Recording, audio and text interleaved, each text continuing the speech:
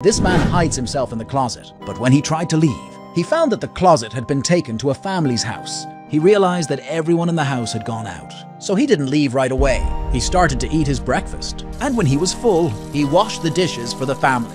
Then the man set a trapdoor in the back of the closet. Just then he heard the door open, so he hid in the trapdoor. The man lived here for the rest of his life. At first, he would only leave the closet when the family went out. Then he made their beds. He even fixed the drawers. But then he'd come out while they were asleep and steal their books. Then he'd go back into the closet and read them. Until this night when he left the closet, and the family's daughters saw him. He hid back. The girl thought it was just a dream, so the man wasn't exposed. But the next day, the lady of the house went into the closet and talked to herself. It turned out that her late brother used to hide in the closet.